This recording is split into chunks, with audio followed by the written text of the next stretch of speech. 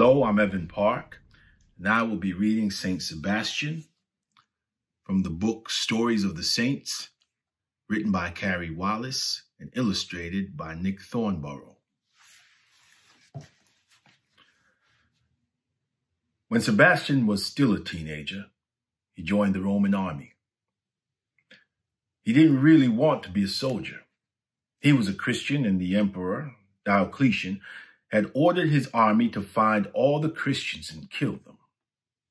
So Sebastian joined the army to try to help the Christians the emperor wanted to kill.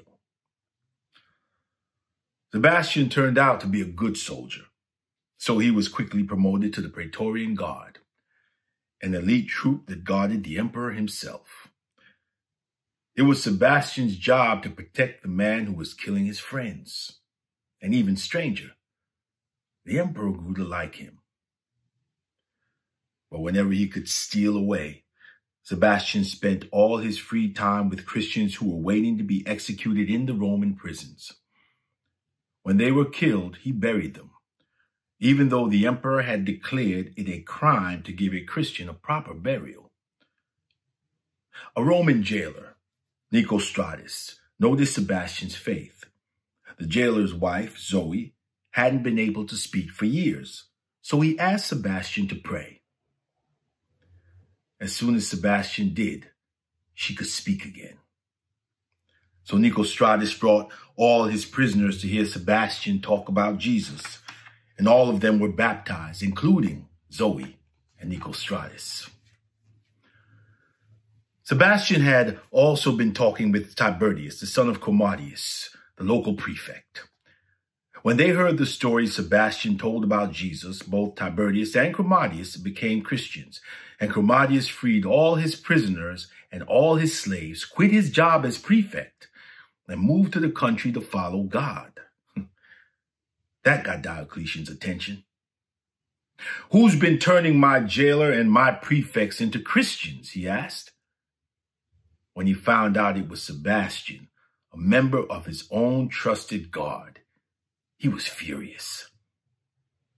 Diocletian ordered that Sebastian be taken to a training field that archers used for target practice. Sebastian was tied to a stake. His fellow soldiers shot him full of arrows until he looked like a spiny sea urchin. Then they left him for dead. But a Christian woman named Irene, the wife of one of Diocletian's servants, went to collect Sebastian's body. To her amazement, she discovered that the arrows hadn't killed him. So she hid him in her house and nursed him back to health. As soon as Sebastian was healed, he put on his uniform and took his place again in the Praetorian Guard. Diocletian was shocked to see the soldier he thought he'd killed talking and walking around. He thought Sebastian had returned from the grave to terrify him. As the emperor cowered in fear, Sebastian rebuked him for his crimes against the Christians in Rome.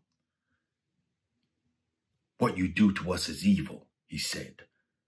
"What have any of us ever done to deserve such treatment? What makes you so afraid?" At this, Diocletian's fear turned to wrath. He ordered Sebastian killed again, but this time he wasn't taking any chances. He had Sebastian beaten to death with clubs, and then he ordered his body thrown into the sewers for good measure. That night, a Christian woman named Lucina had a vision of Sebastian. He told her where his body lay, and she searched through the dark sewers until she found him. Then she buried him in the catacombs below Rome, just as Sebastian had buried so many other Christians before. The end.